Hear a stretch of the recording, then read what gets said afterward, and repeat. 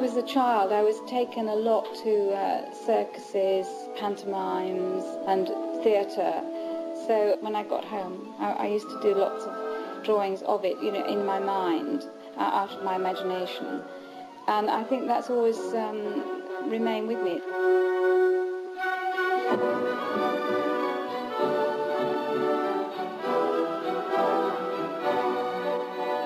I want to capture the moment before it turns into something else, so that when you're looking at it, you can somehow see what was going to happen next.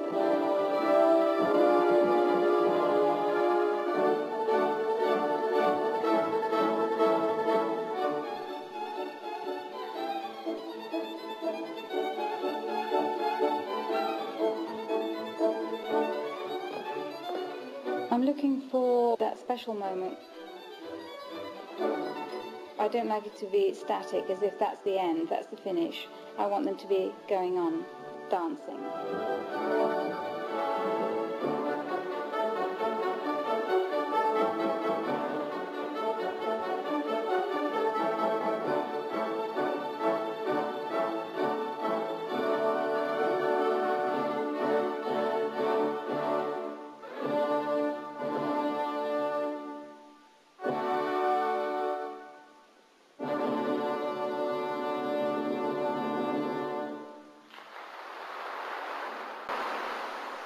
Well, I think it's because I just, you know, it's like using your eye as a camera shutter. You just click. And it's even though the movement's gone, you've captured it. It's in your mind, really. So it's developing a kind of visual memory of what you're looking at and just putting it down at the right moment. And how do you put it down? How do I put it down? Well, it's a bit like living dangerously, really.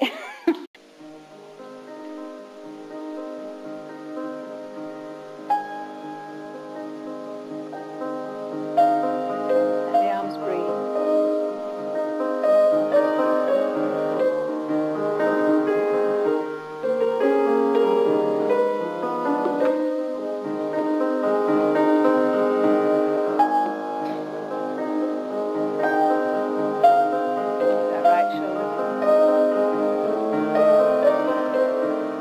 I look a lot first before I start doing anything. You know, just absorb it all until the time is right to start.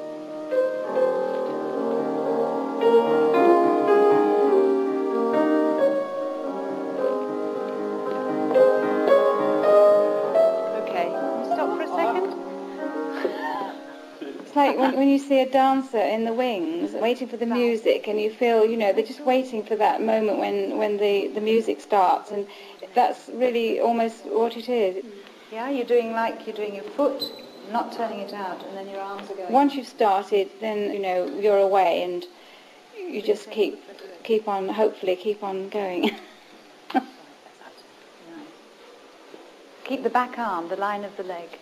Try again, David, lead into that, please. Okay. Fill in the music.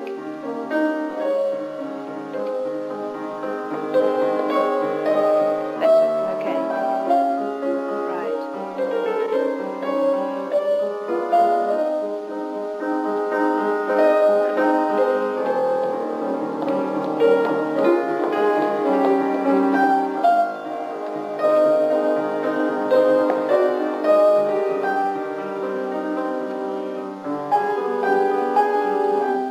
Stomach. Now see, open your eyes.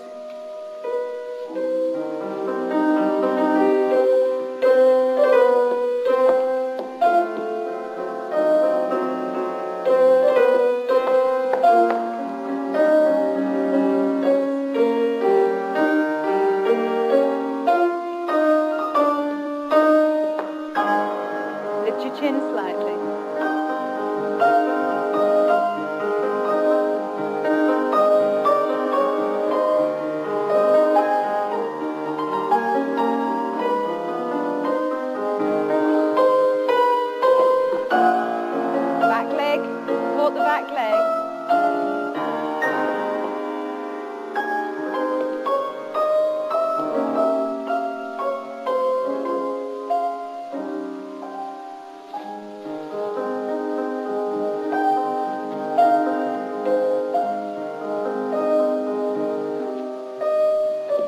tiny, tiny bourrée. Yep.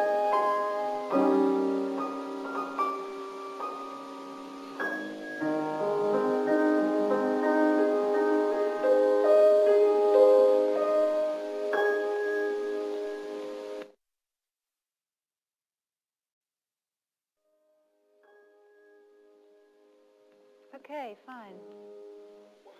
All right. Jeanette, when you're doing the preparation for your pirouette, be very careful that you're filling out the music more. You're still doing very much, very flat, and it needs to have more movement in it. Yeah? And then the last arabesque, when you come down your leg, the back arm is very, very high. You're almost covering your space, and you're only in an arabesque. Just do the arabesque, pirouette into the arabesque. When I'm actually drawing these people, I really feel that I'm doing what they're doing in my mind. So it's quite a tiring experience. I go down the leg, and now back arm lower. So not too low. You've really got to know that you're going to do lots of really duff drawings, which you can discard later. It's quite like limbering up, really.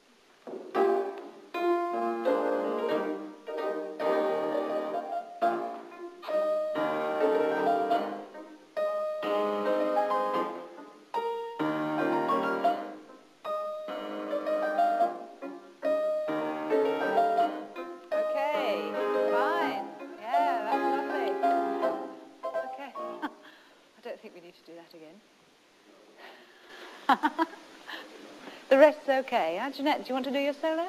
You mustn't be afraid of doing something that isn't working.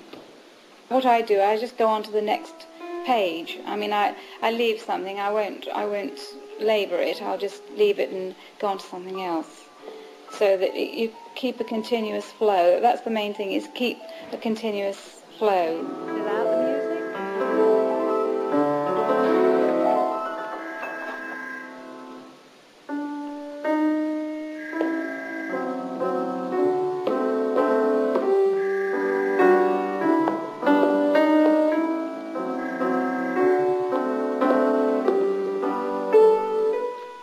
I particularly like brush and ink because it flows so quickly, you know, the way it moves across the paper. I think a brush particularly has a very springy quality.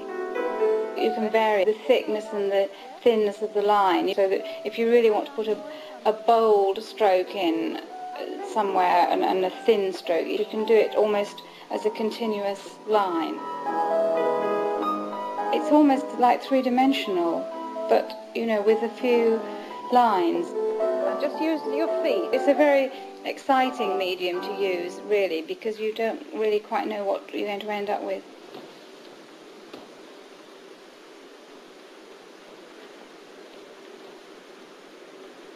Well, I think it's what you don't say in it. It's the spaces, you know, the spaces that you leave, so that whoever's looking at it can fill those spaces in, as it were, and it just gives it that extra sort of bite, you know. It's got a spatial quality, and it moves, and that's what I always want to get. I mean, I feel it when I'm drawing. I can sort of feel the movement of dancers or people in action, athletes or whatever, but especially dancers. I'm refining all the time. I'm distilling it, as it were, until it's just the essence that's left.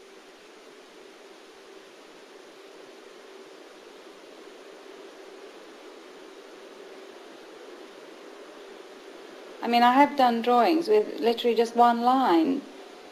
I mean, I know that's a bit daring, really, a bit cheeky, really, just one line, but I know what I was looking at, and sometimes other people could, if they know what I've been drawing, they can see that. But I mean, I haven't got totally abstract. I mean, there's got to be something to hang on to, as it were.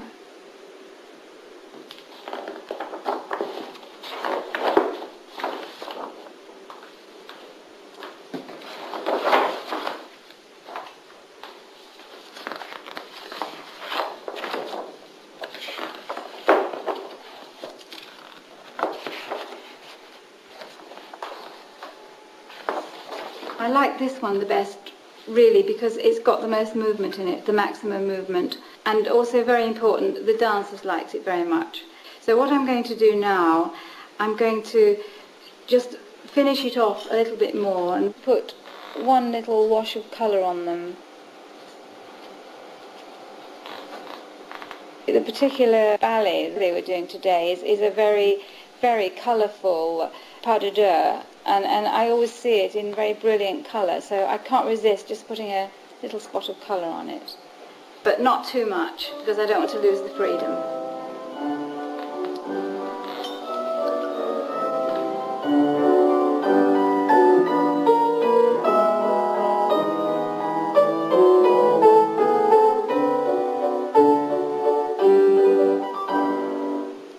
Well, I think I do take a bit of artist license. I mean, I do make their legs a bit longer. I do extend their hands and their arms. I think somehow you must really express something else as well as just the proportions, and I think that does come out. To me, it looks as though you're trying to express what the dancers are trying to achieve ideally. Yes, I think that's true, because they look at the drawings and they're terribly critical. They just come and look and say, oh, I don't think I really look like that. I haven't got that wonderful leg that you've drawn, but I like it, and it's that's what I'd like to be able to do that. And somehow I don't want to idealize them too much, but somehow it's the way I see them. I mean, I've always absolutely loved Degas, and there's a particular drawing there that I think says a lot about the sort of way an artist tries to capture something before the subject moves, before the model moves.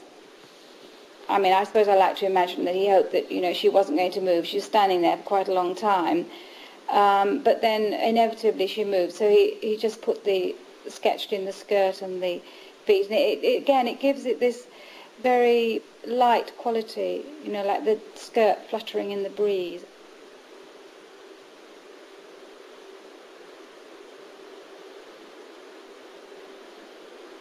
I like Toulouse-Lautrec's drawings of the circus. I mean, I was brought up going to circuses and pantomimes, and the way Toulouse-Lautrec portrays the movement of the horse going around the ring there, and the circus, the ringmaster, and the atmosphere. You can almost smell the circus there. That's what I like about it. So I think I've been inspired by other people. Picasso with those, just absolutely the minimum of the line that he uses, and he just expresses so much, in one line. A very thick brush stroke can say something really rather delicate. And that's the paradox, really. It's got this wonderful continuous movement. The way those dancers are moving round in a circle. And really, there are so few lines, and they're very bold lines, but somehow it's got a wonderful, stately look about it. And I love the way he's drawn the dove above, which is really an enormously thick line on that wing, but yet it's soaring above the dancers, and it just gives it this wonderful unity.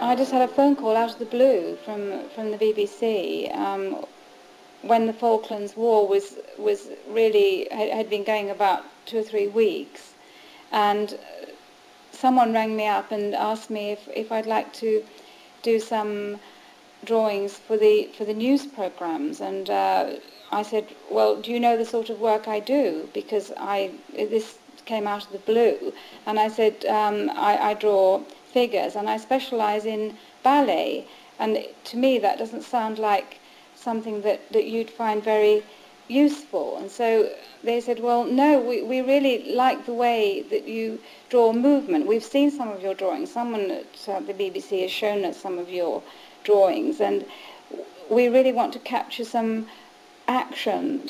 The only group of 3 planes to penetrate San Carlos Bay were all shot down. At half past midnight, the so-called starting line was crossed simultaneously in 3 places. Low clouds, high winds, constant freezing, driving rain. They dug themselves into trenches that were filled with water within a few hours. The lucky men managed shelter in the sheep pens.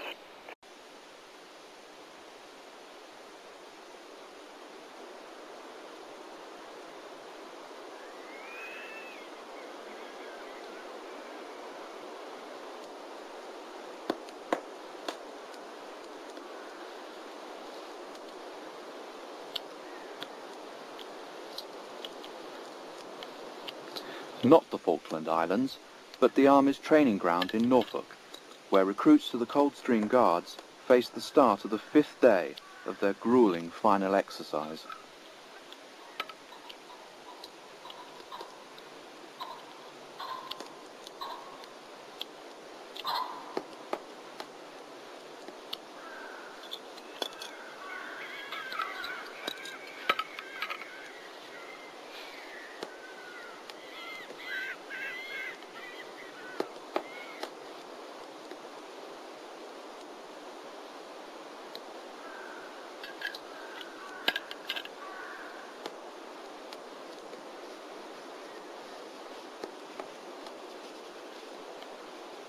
The feeling was a very strange, eerie atmosphere, and I think this is the atmosphere I was conveying in the drawings.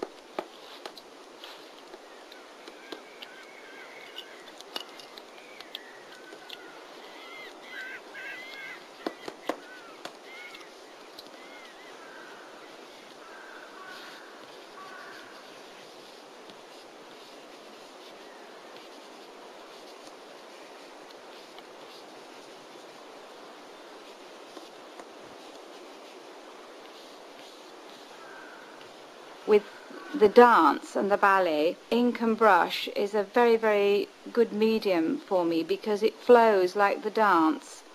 Once I've done it, I've done it. With the soldiers, I needed a different medium. I chose charcoal to draw the soldiers because charcoal has a very abrasive quality that I can get down on the paper very quickly. And it's almost got quite a sort of savage, masculine quality.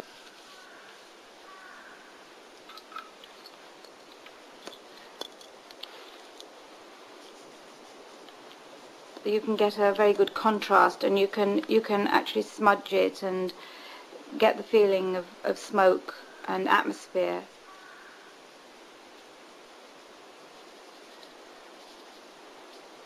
The soldiers here are very strong images, and I need a strong medium.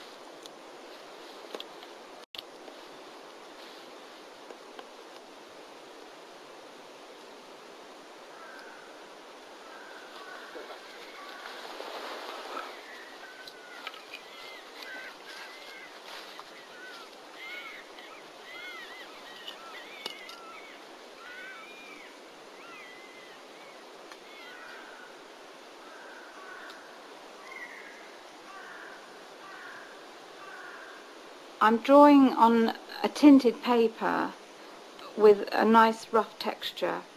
So again, the charcoal goes very beautifully on this rough texture paper.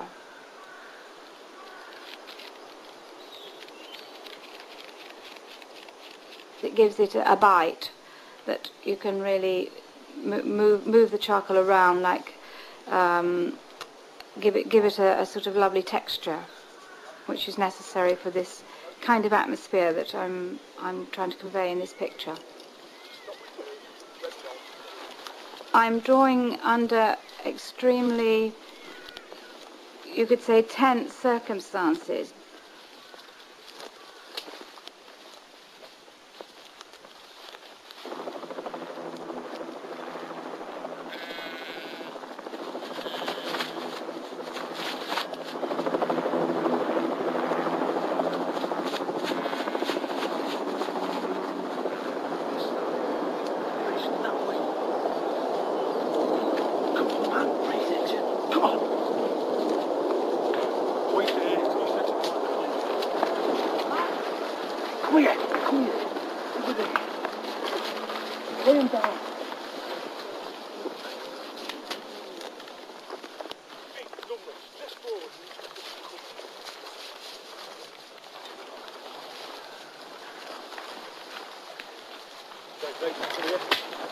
You will go.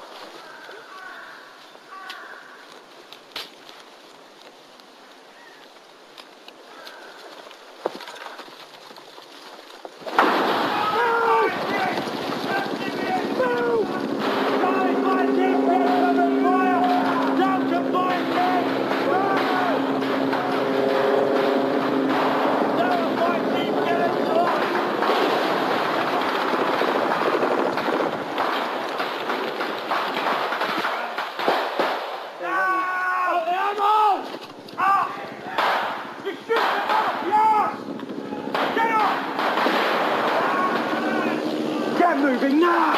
Forward! Get going! Get going!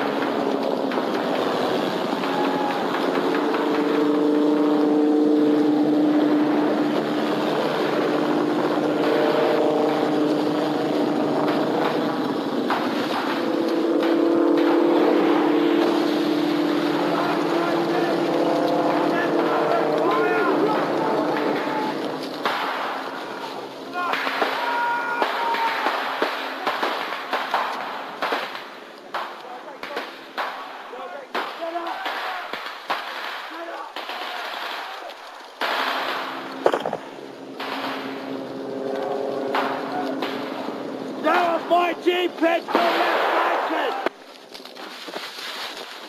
Charlie! Come on! Go! Down! Up! Don't go on the edge of the workshop! Position clear! Spread out. That way. Along there, facing to the right there. Get it up now. Stop it! First, you're right. Right.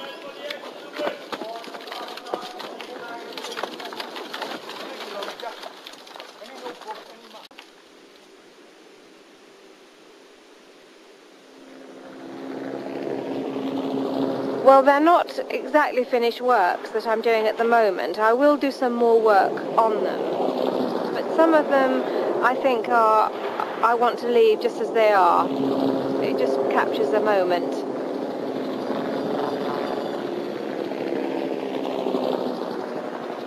I'm following the action. I'm almost feeling that I'm in it, which I like. I like the excitement of it, which is all part of the work that I do is on movement, as you saw when I was doing the drawings on the ballet. And although this isn't entertainment, obviously it's alive and it's going on, and I'm part of it, and I feel I'm putting it down while it's happening.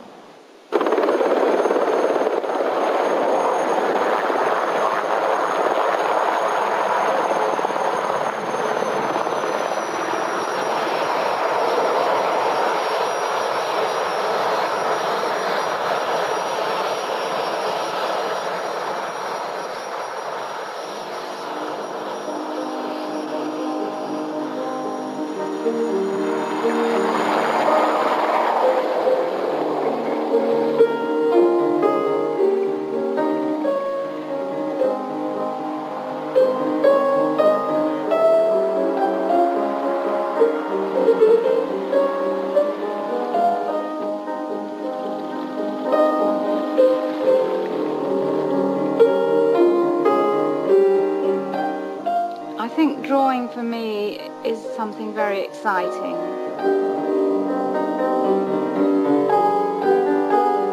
I always feel that I get carried along when I'm drawing, and it's something really one just gets lost in. So you just have to keep going on and perfecting as much as you can and looking all the time at real things rather than in the imagination. It's like a passion, really.